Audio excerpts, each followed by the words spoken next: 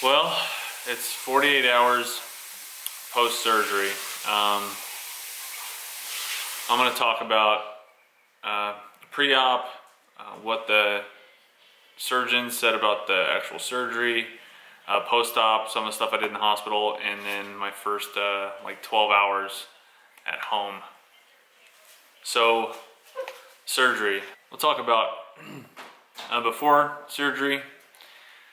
They want you to use this fancy soap to really clean yourself, because apparently one of the most dangerous things about back surgery is risk of infection, and if that gets infected, it's no good. So you gotta shower the night before your surgery with some fancy soap, and then shower again the morning of with some fancy soap.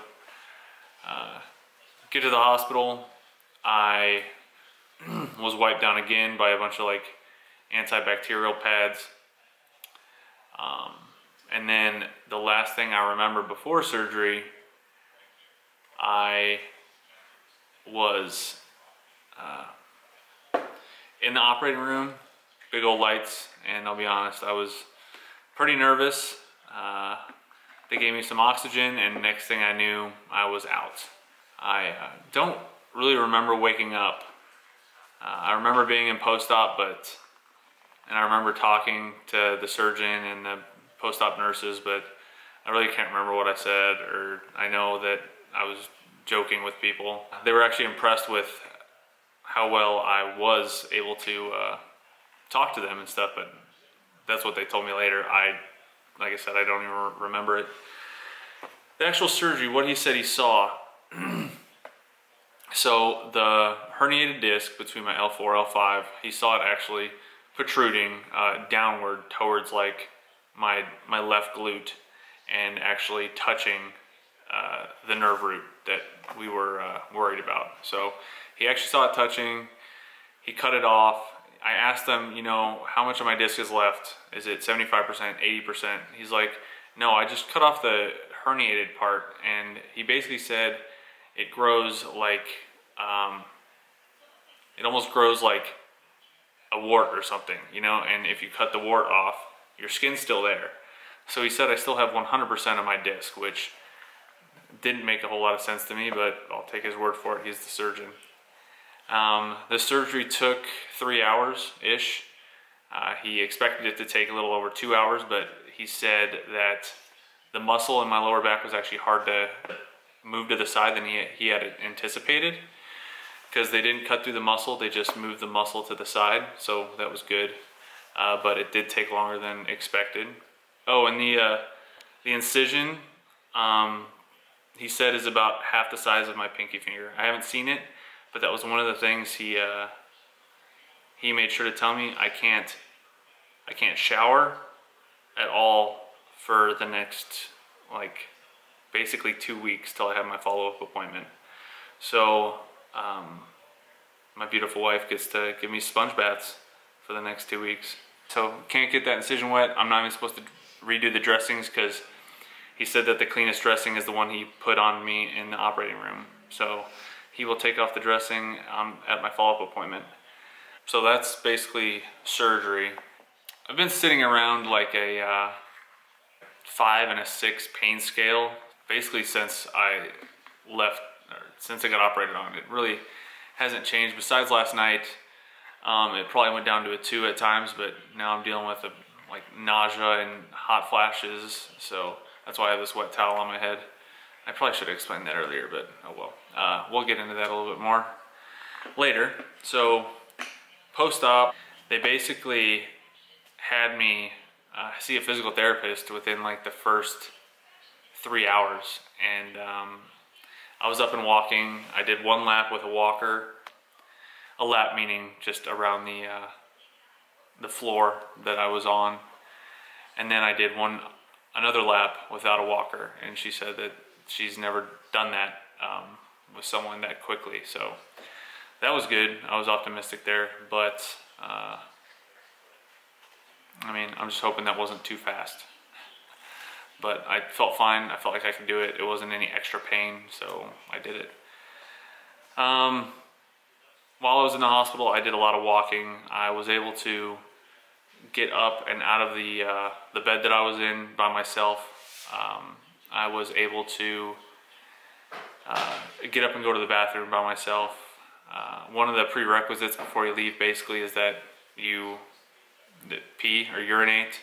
So I did that and that was good. The biggest problem with me has not been pain really so far up until this morning, but the majority of the worst problem I've been having is this nausea. And I'm not sure if it's from the pain medication or the antibiotics, but right now it's just the nausea that's a real problem. We switched between 2 different narcotics at the hospital to try to get this nausea thing figured out. One was Norco, and then now I'm on Tramadol for the pain, but I haven't really noticed either of these painkillers really helping me, to be honest, which is a drag. So I don't know how much longer I'm going to take them. They give you antibiotics to basically make sure that that cut heals and doesn't get infected, so they keep antibiotics in you. What else can you expect at the hospital? I can't really think of anything, but I will give a shout out to the hospital, Honor Health Deer Valley. They were awesome to me and my family. Very, very helpful, very just good hospital. Highly recommend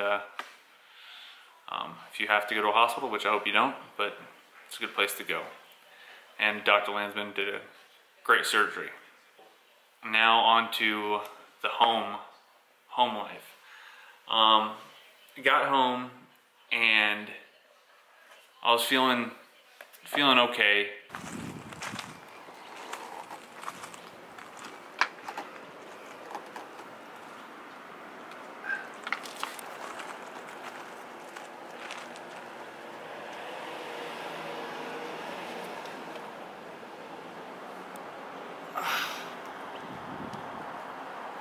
Home from the hospital. Back hurts like crazy, but no more leg pain as of yet, so that's a huge deal. When I first got home, I was super sore. Like I said, it's basically the pain in my back. It just feels like someone's squeezing my spinal cord. And while someone's squeezing it, someone's also punching it consistently.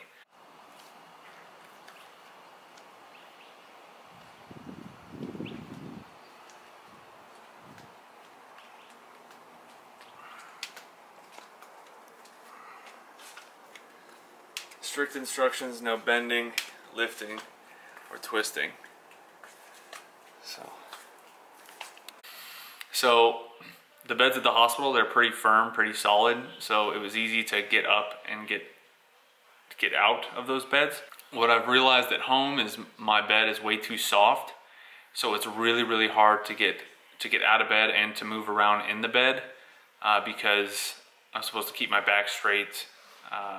No bending or twisting, which, I mean, try it in your bed. Try to move around without bending or twisting, and then add in a whole bunch of pain to it. It's pretty difficult, so I'm gonna have to find something else. But in the middle of the night last night, I got super, super nauseous, and I felt like I was gonna throw up.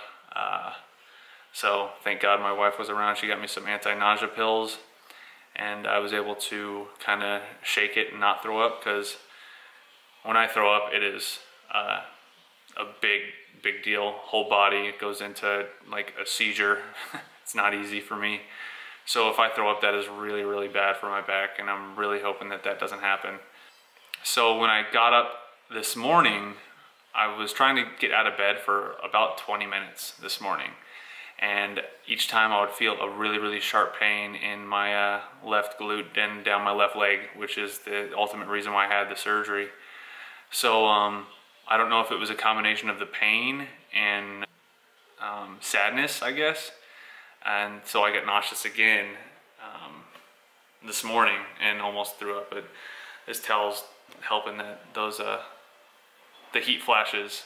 So now I'm trying to figure out how I'm gonna sleep, where I'm gonna sleep, because the bed just was not working last night, and I just tried to get off the couch from a laying position, and that left leg hurt pretty bad. But as most of you guys know, when you work out, the second day after you work out is the most you're sore. So I'm hoping that, you know, he had to go in, move the muscle, just things are still sore and inflamed, and that's why I'm having that leg pain. But with that said, the most nerve-wracking thing is that nausea problem. So I hope that that can go away, because I do not want to throw up.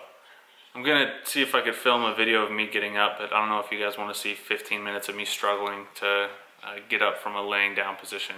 I should have filmed that at the hospital, because I was kicking ass when I was doing it at the hospital. So this is what it's like to sit down and stand up from a chair at this point, 48 hours later. So doing it without bracing myself on anything, but I mean, watch how slow I have to go. It's pretty crazy.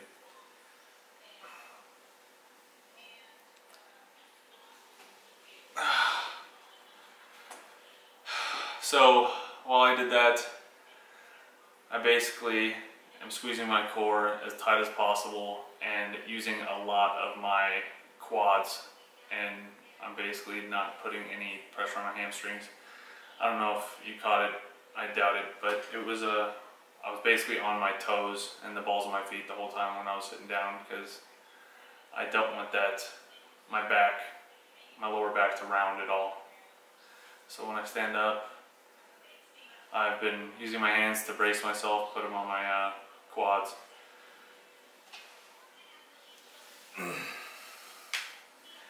And that's about as fast as I'm going. This is about as fast as I walk.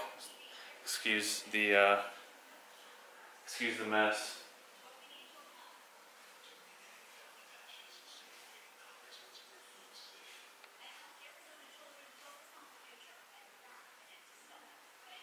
So that's about as fast as I've been walking. While I walk, like I said, I feel that like someone's squeezing my lower back and my spine. Sorry if this video wasn't all that exciting. I'm on painkillers, I'm hurting, but hopefully that gives you guys a little bit of what to expect in the first 48 hours of your discectomy. I think my next video will probably be 5 days to a week post-op.